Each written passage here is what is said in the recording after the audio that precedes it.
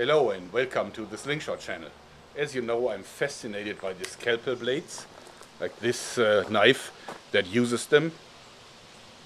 I just love how sharp they are and how dangerous. Therefore, I thought I'd make it more badass. In one of my last videos, I've been showing off some badass knives, including this one, and I asked people what is the most badass one, and many people said they want to have a Karambit knife. Karambit knives are held the other way around and they have a ring on the upper side so that you can slash this way with them. Well, I thought, let's make a Karambit for scalpel blades. And this is the first model that I came up with. It uses the small surgical scalpel blades that you can buy at Amazon or in any kind of medical supply store. Very sharp and very thin. There are several ways how you can hold a Karambit. The original method really means that you put your finger through here and then your hand like this, and then you can slash. And of course this blade will go through flesh like butter, opening all the blood vessels that it touches. But I designed it in a way that you can also hold it like this and slash with it, or even like a regular knife like this. It's actually not a bad hold. Okay, here's how I made it. First I sawed out one half of the handle from plywood. Then I made room for the blade.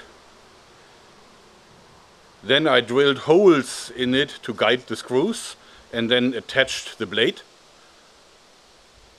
Next I sawed out the other half of the handle and put those together.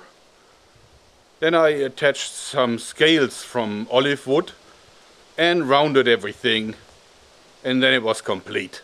By removing these screws you can take it apart and then remove the blade, so it can be exchanged within a matter of a few seconds. It works like this. Next, the long scalpel.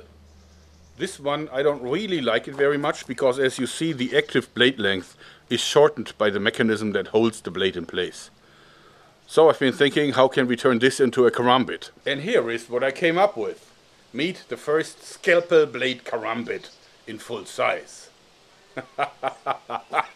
Of course the blade is not curved, but that doesn't matter because the angle that I put it in means that it has the same effect when you slash. And you can still hold it like a pistol, like this.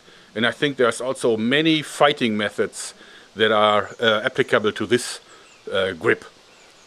But this of course is by far the best, and it gives you a lot of power and control. So my Karambits, I really like them, and I hope you do too, because that's it for today. Thanks and bye bye. As you know, I like real big knives, specifically folders.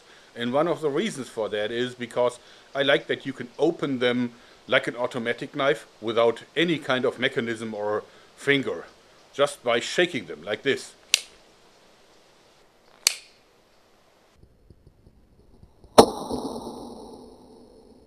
You can practically do this with any kind of knife that is large and heavy enough, like this one.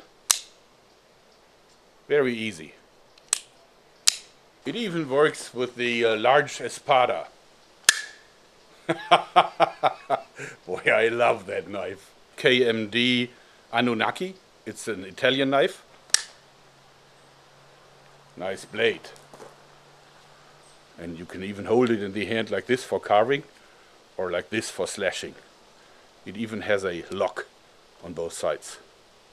Last not least, the very inexpensive Böckner Magnum folding kukri, like this. People now send me all kinds of knives so I can present them in the video. And this one is also one that is not necessarily a bad knife. I actually think the design is quite cool. But I think because of the history of the design, even though it doesn't have any of the symbols, this is very bad juju. So I don't like this knife very much, sorry to say.